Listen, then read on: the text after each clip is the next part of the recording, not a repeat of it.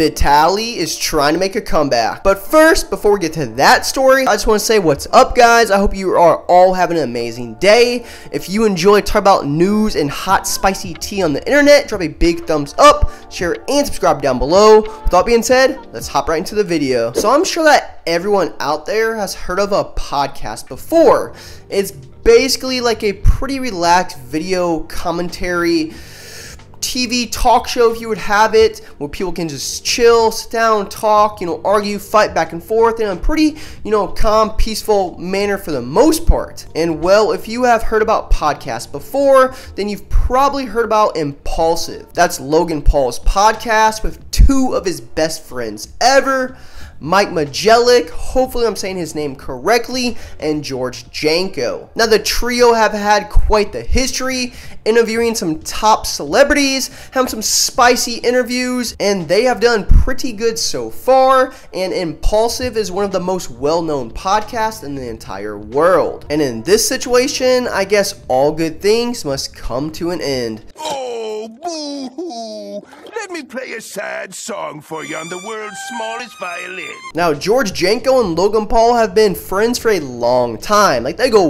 way, way back. Like, they've been homies for a while now. That's my best friend. But once he left the show, a lot of controversies swirled its way around the internet, and people said they saw this coming a mile away. There has been a bunch of clips of them arguing back and forth, things getting heated between the two, and just, it fell apart. It had to happen. It was going to happen eventually, and finally did. Give an example of one that really hurt me is you told me I need a therapist because I believe in Jesus.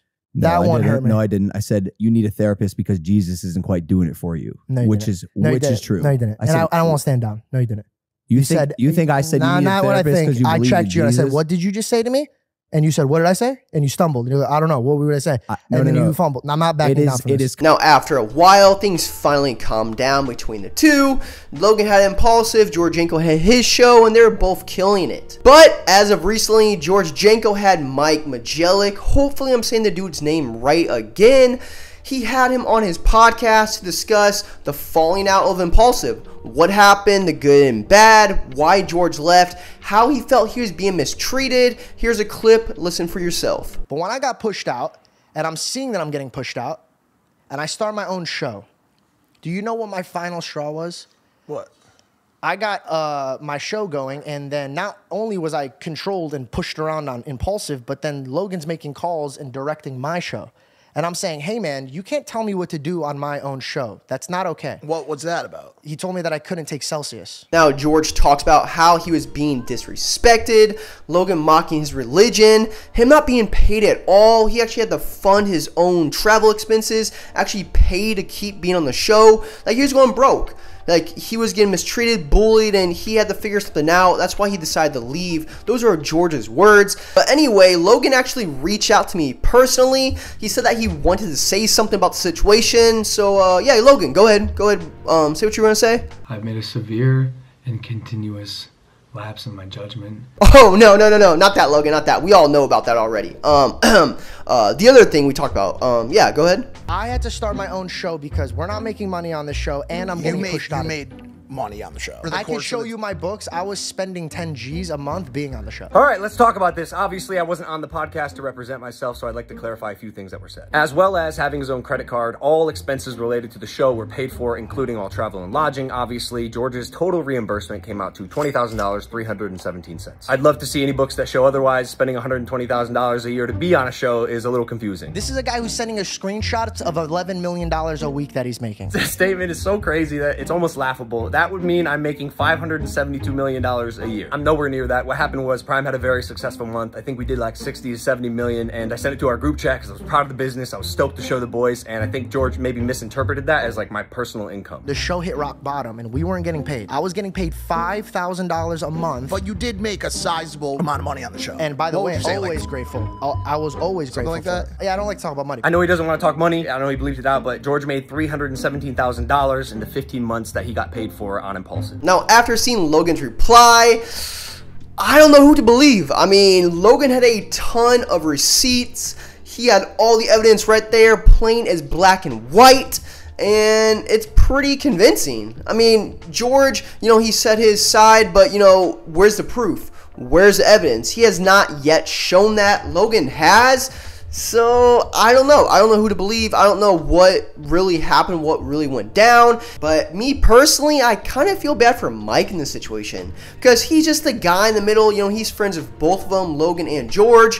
You know, he works with Logan. He used to work with George. But he kind of just wants to stay out of it. Doesn't want any beef. Doesn't want any drama. Doesn't want to overstep the boundary and, you know, side of one or the other. He kind of just wants to stay neutral in this whole situation, and some people didn't like that. Even, you know, Salim from the Note Boys, after one too many happy dads, he even went off on Mike himself. Could have had more of George's back, and I felt like what you guys did was very wrong.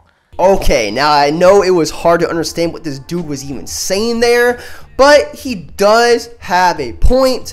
Mike, you know, I don't know. It's like I said, it's hard to be in a situation. I don't know. It's hard to be friends of two different people when you're stuck in a fight like that.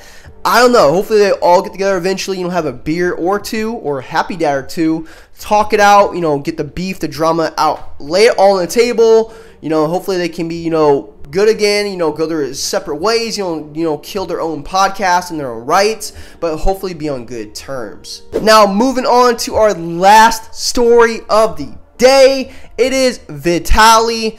This dude is one of the OG YouTubers. Love him or hate him, you know, he's had his ups and downs, but he is actually trying to make a comeback and hopefully do it in a positive way. And he's making his comeback in the live streaming space and doing some good for the community. He's actually going out, having people pose as underage kids, luring these old creepy adults over to have sex, and then exposing them for the whole world to see, pranking them, messing with them, and, you know, having a good time with it. And even though he's off to a good start so far, a lot of people are questioning, will he keep this up? A lot of people think that he will kind of fall off or, you know, have some type of crazy experience or, you know, act out, kind of like FouseyTube did.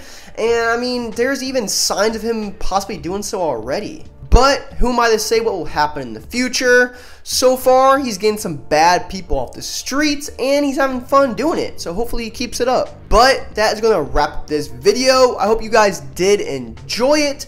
If you did, please drop a big thumbs up, and also go comment down below. What are your thoughts on Vitaly? And are you on Logan's side or George Janko's side? And what is going to be the outcome of that situation? Let me know. Thank you guys so much for watching. I hope you guys have a great day out there. And until next time, take care.